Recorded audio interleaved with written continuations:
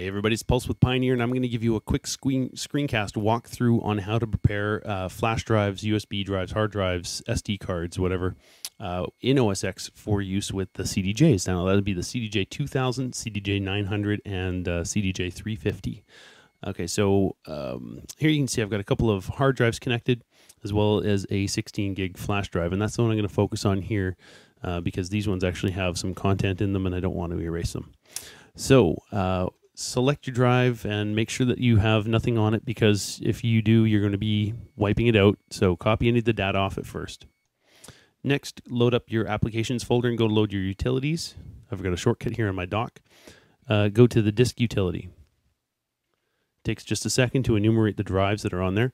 The ones that are set to the left are the physical drives. The ones that are set to the right are the partitions. So if you were to click on a partition, for example, a Corsair, you'll see First Aid, Erase, Raid, and Restore are the tabs that I've got to work with. If you go to the drive itself, you now all of a sudden see a partition option, and this is the one you want to use. Don't just erase it. Under Volume Scheme, select Current and change that to one partition, because you don't want to have multiple partitions on this device, because only the first one will be read. So you can change the name. Let's just name mine Pulse C for Corsair. Now, if you only ever use a Mac, you can leave this as Mac OSX Extended Journal. But if you want to use this with a Windows machine as well, at any point, change it over to FAT, which is a FAT32 file system. Either case, you're going to select, I'm going to change mine to FAT.